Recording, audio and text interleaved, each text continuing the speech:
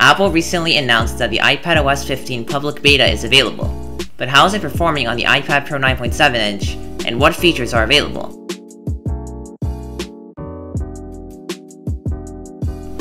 Let's start with the home screen. The home screen has seen a major update in iPadOS 15, but there are some things which I see as a downgrade.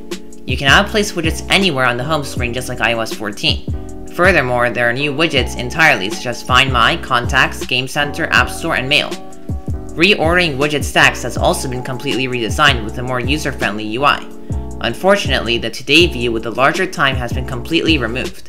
Instead, there is just a menu which blurs the screen similar to the iPhone when swiping to the left. Swiping all the way to the right, there is an app library which I think makes a lot of sense on the iPad. App library can also be accessed through the dock.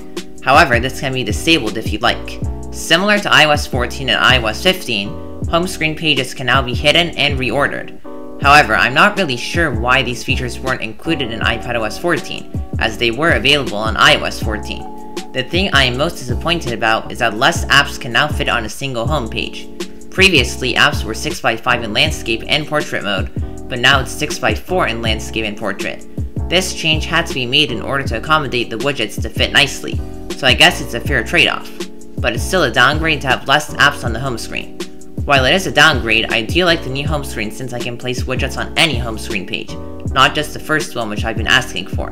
The great thing though is this iPad gets these features. Multitasking also got a major upgrade which I have been waiting for years. There are now 3 dots at the top of every app. When tapping them, a new menu comes up with 3 options: full screen, split view, or slide over. When selecting one, your current app moves to the side and your home screen comes up, allowing you to choose any app you want. This makes it way easier to multitask and it's way more discoverable than the previous method. Previously, you were limited to only multitasking with the apps in the dock, but now you can choose any app you'd like, which is a great change. Furthermore, since the app library is available in the dock, you can simply drag out any app. Previously, you were limited to just the apps on the dock. You can now also open a floating window in some apps such as Mail. Also a big change to multitasking is the shelf. Now when you have multiple windows open of the same app such as Safari, there will be a new interface at the bottom showing all the open instances of that app. The shelf opens automatically when you open the app with multiple instances and disappears when you start interacting with the app.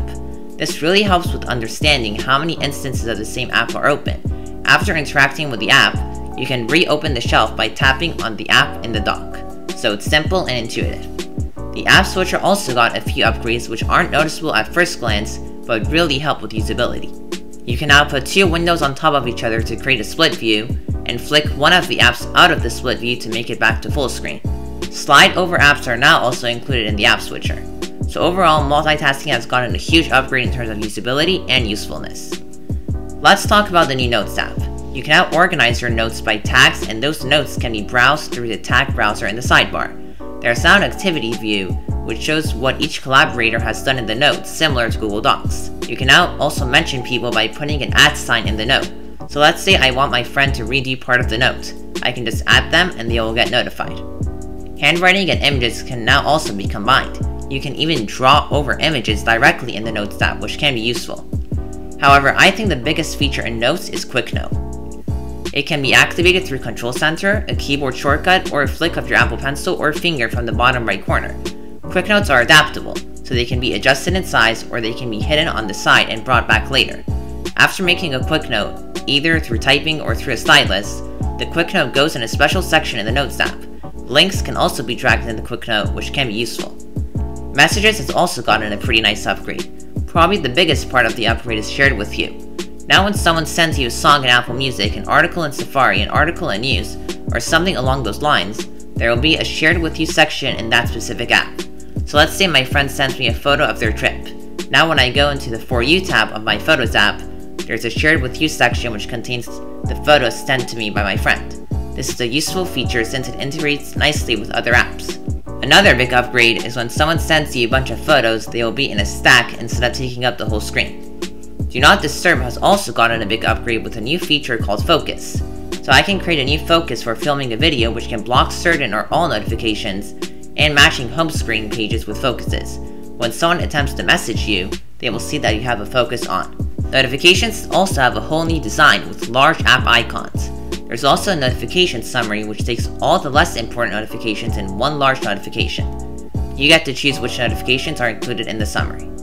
Safari has a major update, which I really like, except for one issue which we will get to. Safari now has a way thinner tab bar, which makes the page more immersive. The tabs bar color now also blends in with the site. The issue I have though is the More menu. This menu hides away basic functions such as refresh and reader mode, which used to be a tap away. Everything now takes an extra tap, which isn't really necessary, but I like the new look and more immersive feel. Tab groups allow you to group your tabs together in the sidebar, which can be useful when working on a certain thing. Also, the customizable start page now has a summarized privacy report, a background image, Siri suggestions, etc. similar to macOS. Extensions are now also available, which is amazing, but extensions have to be updated for the iPad. The new sidebar now organizes everything such as tab groups, history, bookmarks, and private window. So overall, I think the new Safari is great, and hopefully Apple fixes the More menu issue. Probably my favorite feature in this whole update is Universal Control, and happily it is available on this iPad. Universal Control allows you to use a single mouse, trackpad, and keyboard across your iPad and Mac by simply moving your iPad near the Mac. This feature does require a Mac though. However, while all these features are available on this iPad, there are some major features in iPadOS 15 which require an A12 chip or later, which are not available on this iPad due to the older chipset. So first up, some features in FaceTime are completely absent, while some are fully featured. Spatial audio, the feature which makes the person's voice come from their placement on the screen, is fully absent. Portrait mode, which blurs your background, is also fully absent.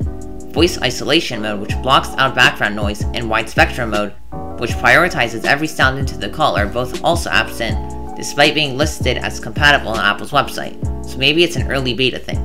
Grid view and group FaceTime calls, FaceTime links, and SharePlay are fully available. Another app which has some features absent is Maps. The interactive globe, which is similar to Google Earth, is absent, and the new detailed map view is also absent. Otherwise, the other features are fully available. Another feature which is entirely absent on this iPad is live text. Live text allows you to copy text from the camera viewfinder, photos, screenshots, etc. Visual lookup is also not here, which gives you a description of the photo you're looking at. For example, if I'm looking at a photo of the Eiffel Tower, it will let me know more about that specific landmark. Unfortunately, Siri's on-device processing for offline tasks, such as turning on Bluetooth, setting timers, etc., requires a neural engine which the A9X does not include. Therefore, on-device Siri processing is not available on this iPad. This means this iPad will not gain the fast on-device processing, offline Siri, or on-device personalization. Now let's talk about what Siri can do on this iPad. Siri can now share items on your screen, such as photos. So let's say I'm looking at an article in Safari. I can just ask Siri to send it to my friend. Furthermore, if you're looking at a contact on your screen, you can just tell Siri, message them I'm on the way. Siri can now also understand context better, just like the Google Assistant. So if I ask how tall is the Eiffel Tower, I can then ask what is the address without mentioning the Eiffel Tower again. These features are all available on this iPad. iCloud Plus is also completely new, with a private relay option which is pretty much a VPN. Hide My Email allows you to use a randomized email that forwards to you when signing up for services. If that service starts to spam you, that random email you provided can be completely shut down to stop them. However, you do need an iCloud storage plan to use these features. Now let's talk about some of the smaller but still very useful features. First of all, you can now finally share multiple voice memos at once. I've been waiting for this for years and I'm so glad it's finally here. Playback speed can also be adjusted now, and silence can be fully skipped in recordings with just a tap. The Translate app is now on the iPad after a year of being on the iPhone. It has writing support with a stylus thanks to the iPad's larger display, but I can't seem to get that working on the first beta. Photos now also has an info page, which shows you the metadata of the shot, including which app it came from if it's a screenshot. And finally, we made it to the last thing on the list, performance and bugs. This is important, and makes it or breaks it for an iOS or iPadOS update. iPadOS 15 feels slightly more stuttery and laggy in some areas of the OS, but that is totally expected in this beta stage. I also experienced a couple of resprings and a crash in the settings app so far, but it's not super major to stop me from updating. The battery life is slightly worse, but nothing major. There is a low power mode to help with that though. It's a beta, so things will improve later on. So in conclusion, this is an exceptional update for all iPads. The reason behind the controversy and the dissatisfaction from iPadOS 15 is the M1 iPad Pro.